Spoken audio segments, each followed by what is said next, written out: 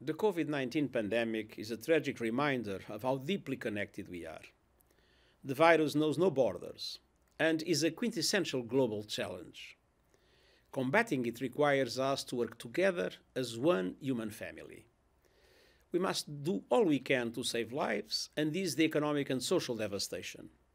Crucially, we need to draw the appropriate lessons about the vulnerabilities and inequalities the virus has laid bare and mobilize investments in education, health systems, social protection, and resilience. This is the biggest international challenge since the Second World War. Yet, even before this test, the world was facing other profound transnational perils, climate change above all. But multilateralism is not only a matter of confronting shared threats, it's also seizing common opportunities.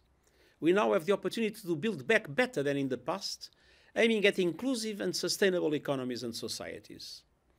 It's not enough to proclaim the virtues of multilateralism. We must continue to show its added value.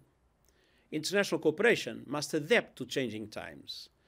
We need a networked multilateralism, strengthening coordination among all global multilateral organizations, with regional ones able to make their vital contributions too, and an inclusive multilateralism based on deep interaction with civil society, businesses, local and regional authorities, and other stakeholders, where the voice of youth is decisive in shaping our future.